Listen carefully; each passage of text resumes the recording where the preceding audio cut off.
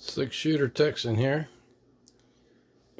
A couple years ago, I purchased some 40 Smith & Wesson brass from a gentleman, and all he asked for was to pay for the shipping, and it came in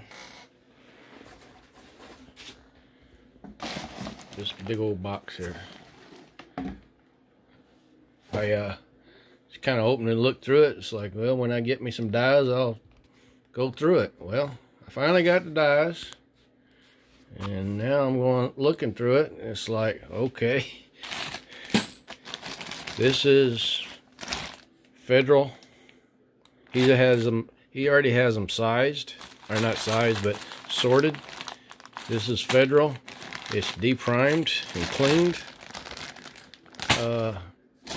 CBC, I'm not for sure if that's Corbon or what. I'll have to double check that.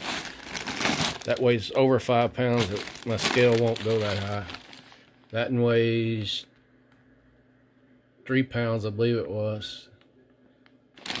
The same thing, CBC on it, on the head stamp. Federal head stamp. These are Federal. All been deprimed. Spear,